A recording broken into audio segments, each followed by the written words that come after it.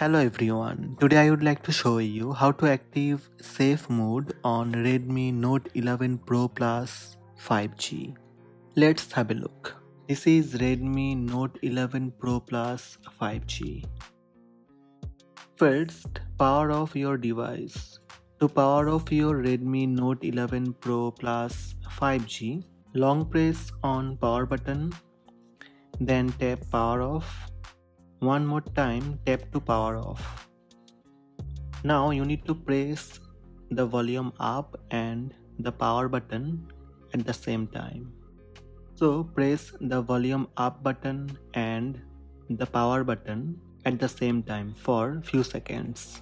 When the screen vibrates and you see Redmi logo, leave the power button and continues to press the volume up button until you see the menu appears on the screen. When main menu appear, release volume up button. Use the volume down and volume up buttons to select the options from that menu. At the bottom you will see the safe mode option. Press the volume down button to highlight the option and press the power button to select the safe mode option. Your device will boot up again into Android operating system and you will see a safe mode watermark at the bottom left corner of the screen. In safe mode, you will not see any third-party apps and games on your device.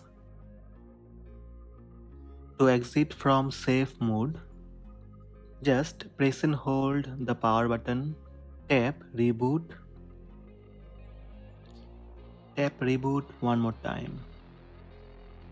Your device will start rebooting and boot you back into the Android operating system. That's it. These are the steps to boot Redmi Note 11 Pro Plus 5G in safe mode. Hope this video helped you. Please subscribe my channel by tap subscribe button. Also tap the bell icon to receive notifications about all new videos.